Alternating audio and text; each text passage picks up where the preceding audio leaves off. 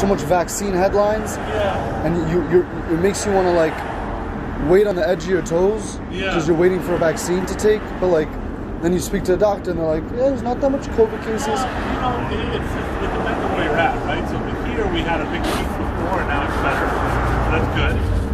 But once people start going out to dinner and start going to bars and stuff, it can rise again. And then you start hearing cases. My family's from Illinois, so in Chicago they're getting a lot of cases. Texas they're getting a lot of cases. So it's always just, you know, it's a balance. You know, sometimes you're going to have more cases when people start to get closer together. The vaccine's important to basically prevent people from getting sick. Once you get the vaccine, you should be good. So as soon as the vaccine comes out, I'm definitely taking it because I don't want to get sick. And you don't think you being in a hospital, you haven't gotten sick by now? Because I wear a mask. So Mask works. Mask? You go around the hospital Everywhere with mask. full of exposure. Yeah. A mask will just protect Mask you. works. Even Wash your hands, wear a mask. That's how how you don't get it. Wow. Yeah. But outside it's fine because like there's so much air. Yeah, I mean, it's not great. Like, we should be wearing a mask, you know, like this. If we're talking. Yeah, but you're eating and I'm drinking. Yeah. So how are we supposed to drink and eat, you know? Yeah, you don't. You know, you like... You don't drink. I'm sorry. Now with people. Oh, well, Yeah. what about... So, Yeah, we're good, yeah. So that's basically it. That's the how... And you guys don't have a shortage on any kind of like... Not now, we did. It was really bad for a while. But now things are better. They stocked up.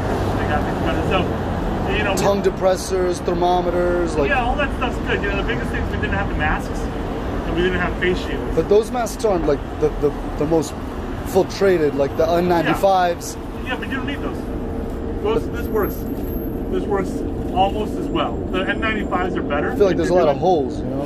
Yeah, but the problem is that so if I'm doing a procedure somewhere, a surgery, you want that full protection because that's how you can get exposed when you're doing an operation on someone. If you're talking to someone, most of the transmission are particles, like droplets, and this protects you from most of those. You block the droplets from going out, and you prevent them from being inhaled. So it works. You know, as long as you stay safe. Now, if someone has COVID, you want to make sure you wear the whole thing, right? But just like this, you and I'm pretty sure you don't have COVID. Yeah.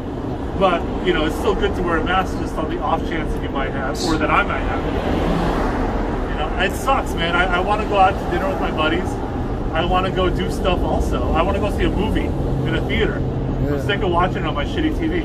Yeah, but like you can't go to a movie theater with a mask on, but you could go to the hospital. You work in the hospital every day with a mask on, so I feel like if you could go to the hospital, you could probably go to the movie theater.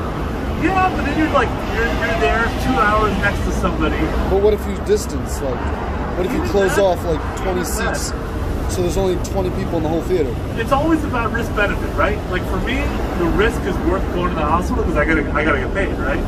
The risk isn't worth going to the movie theater. I'll probably be fine, but you know the risk is still there, and the benefit is not that great. So it's always just a balance, you know, between what you want to do and what risk you're willing to take.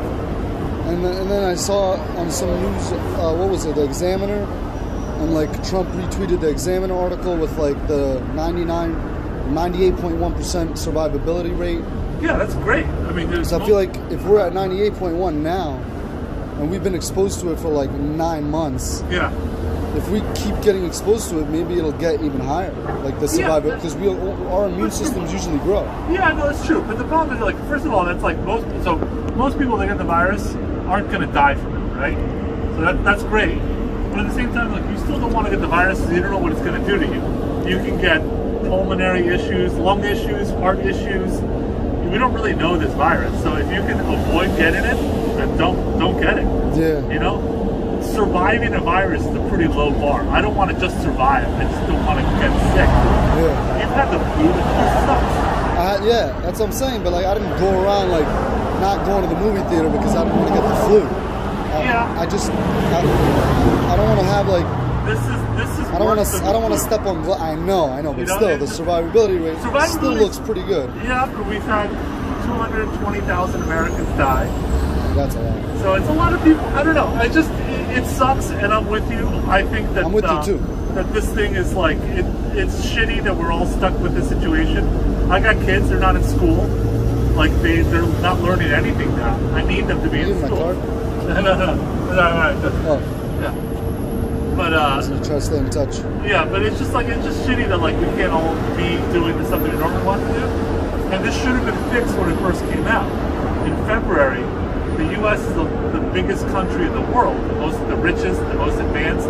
We should have been able to fix this at the very beginning, but they fucked it up. Well, no one knew what it was back then. They knew, man. Even the scientists didn't know. They knew. They fucked it up.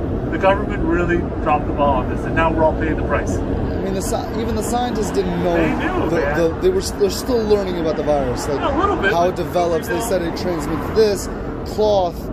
Like, you know, there was like all these different things coming out. Wear a mask outside. Don't wear a mask outside. They should have been fixed back then. No, even the scientists. Now we're here. Yeah. That's the thing that's shitty. I don't know. That's the way it works. Unfortunately, it's a weird year. You think Bush or Obama would have like shut down the country like in February? They probably wouldn't have done anything much different. I don't know. It's hard to say. I just know that the CDC really fucked it up, and now we're all stuck in the situation. Their whole job was to prevent this from happening, and they dropped the ball on it. But you say like currently it's chill, kind of more chill at your hospital. We're not. You know, I had friends in New York, and back then in March, I remember hearing about the stories in New York. That was bad. People were dying left and right, and thankfully Los Angeles isn't anywhere near that. But the only way to prevent that from happening is by following the rules, you know? Because we can get to them. You know, it's only been a few people that have been exposed. Most people haven't been exposed to the virus. I was going to give you my card. I'm Zeke, by the way. How are you? What was your name? David. David. Yeah. What do you do? I work for a bag and packaging company, and we make the Disney store bags. Yeah. And now we help supply Disney sanitizer and magazine gloves. Cool. So I'm actually in a little bit of the medical field now. Yeah. I'm actually looking for 60,000 of those thumb reader oxygen things. Yeah. So, you know, yeah. I don't know, unfortunately. Yeah, it's good to get like personal insight, man. Yeah. Air shake. Yeah. All right, brother. Sorry to bother your lunch. I don't know where it's all.